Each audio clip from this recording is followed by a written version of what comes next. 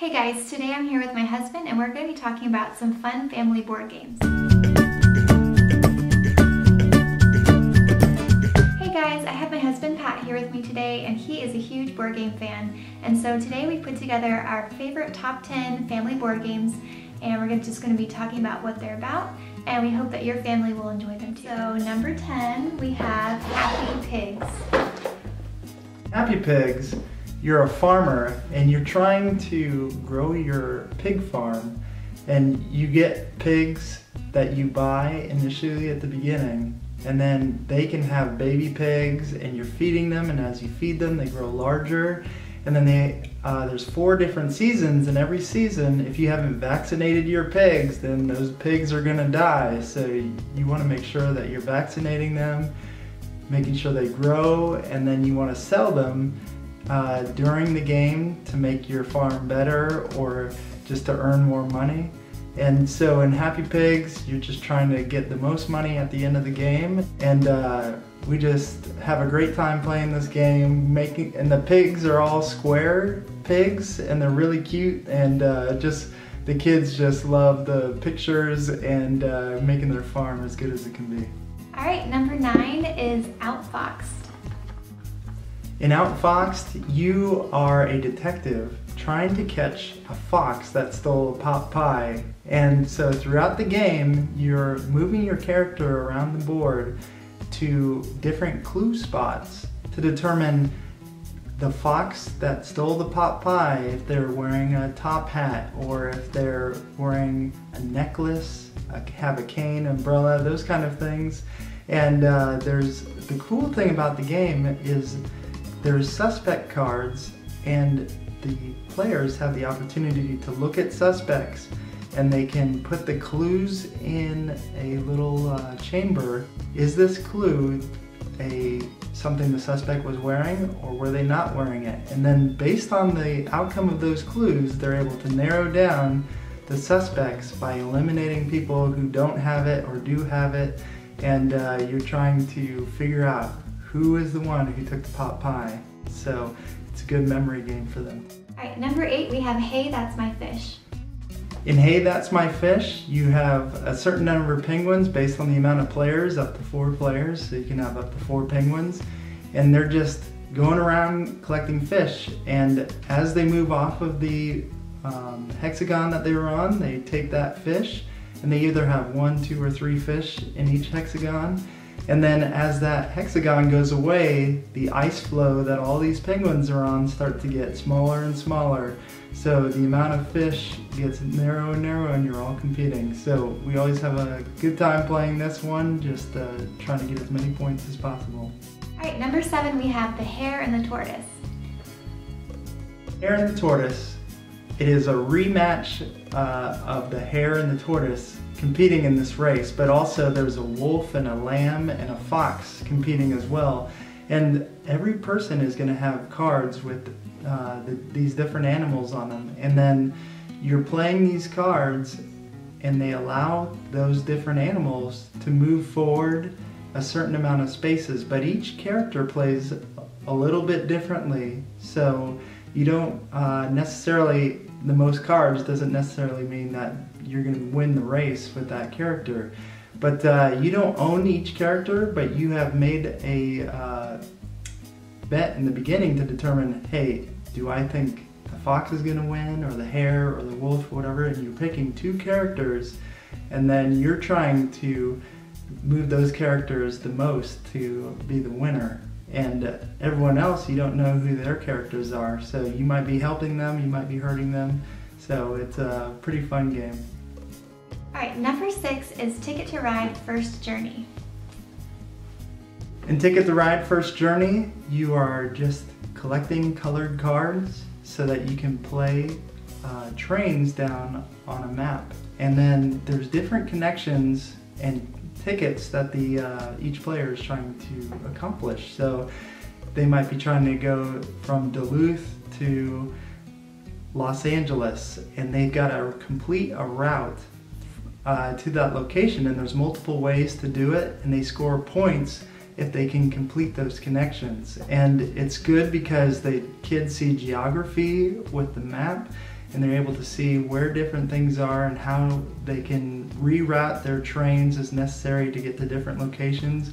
And we always have a fun time playing Ticket to Ride. All right, number 5 is Karuba. Karuba is published by Haba, and they do a bunch of kids games, and that's what they're most well known for. And in Karuba, each person gets a player mat of a forested, like Amazon region that you're exploring. And you have one character who is pulling tiles out and calling out a number. And around each other person's player board, they are grabbing that numbered tile and they put it on their board to complete a map or a track from from one player all the way to these temples where there's different treasures. The first person to a temple would get the most points for hitting that temple first. The second person gets a little bit less, the third person a little bit less, and it just digresses from there.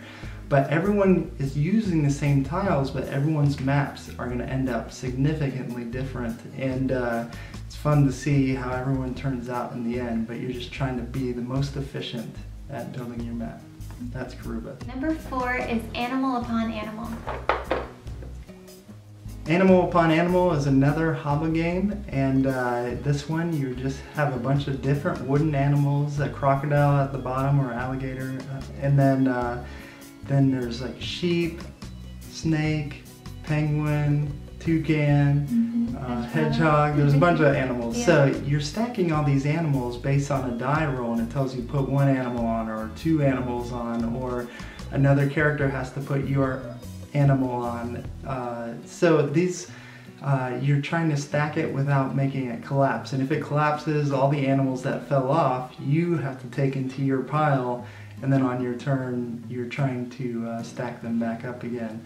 Really easy game, fun, the kids love it. The little bit of dexterity to it, just and balancing and spatial management, really good game.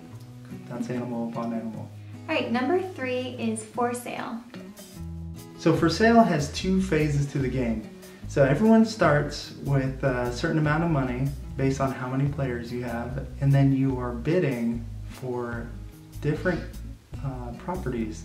And these properties all have these really unique, fun pictures that the kids just love. And they love playing this game just for these pictures. Like, so the cards are labeled 1 through 30, and the first card is a cardboard box, and the last card, number 30, is a space station. It's a space station. Gotcha. And they have all sorts of fun houses in between, from RVs, outhouses, teepees, whatever, castles. So the kids just have a blast playing this game.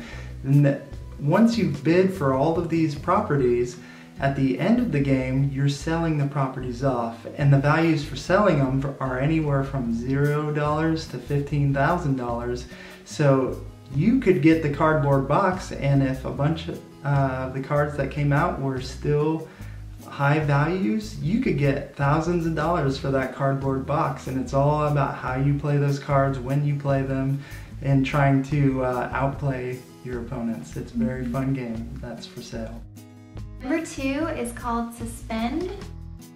Okay, in Suspend you have a bunch of different metal bars, and they all have crooks in them, and they're all different lengths, and you're trying to put them on a metal bar that's suspending all of these player bars that everyone has, and they're trying to stack them on top of each other without making the whole unit collapse. So as it starts to grow, it looks a lot like a tree as it grows, and it's like putting leaves on a tree, but as you put them on, the weight counterbalances what you put on there before, and like a seesaw. Yes, and it starts to it looks like it wants to just collapse on itself, but for some reason it stays together. And our kids and I, we always have a blast playing this game because it just looks like it's going to topple over, and somehow it stays together, and we just have a blast.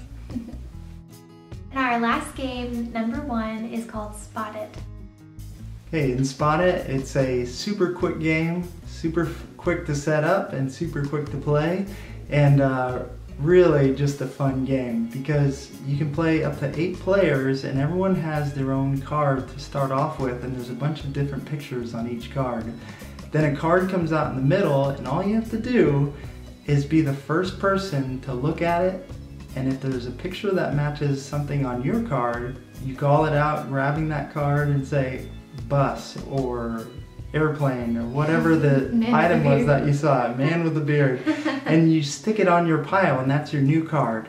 Then a new card comes out to the middle and you do the same thing over again, and it's a very speed driven game and you're just trying to analyze your card as fast as possible, look in the middle, try to find a match, and everyone is like, oh, I gotta get this as quick as possible, and it's just a blast. And we play this probably almost every day because the kids just love it. It's quick to play and quick to set up. One thing I like about this game is it's a card game. There's no like dice or anything. But one thing that's fun about Spot It is it's a thematic game. So there's all different versions of this game. There's like an original Spot It. There's also a couple different like preschool ones you can buy. They have a lot of different Disney versions of Spot It, like one for Frozen or one for Finding Nemo. The one that we have is called On the Road, so it has like road signs and people jogging and stuff that you would see outside. And we have a Christmas one. And then we have a Christmas one. I like that one too for Christmas time. Yeah. So check out Spot It and find a version that your family will really enjoy. Well guys, thanks so much for watching this, and I hope that this gives you some ideas for some games that you can play with your family. Most of these games would be good for younger kids, maybe young elementary school, but if you're willing to work with your kids, and I would say that toddlers or young, like would you say like 3 to 4 year olds could probably play some of these games? Yes, some of these games, but you could play some of these games that are a little bit tougher, but you just need to be helping them in their decision making. So yeah. Alright, thanks so much for watching, and if you enjoyed this, give it a thumbs up and please subscribe to see more videos, and I'll see you next time. Bye. Bye.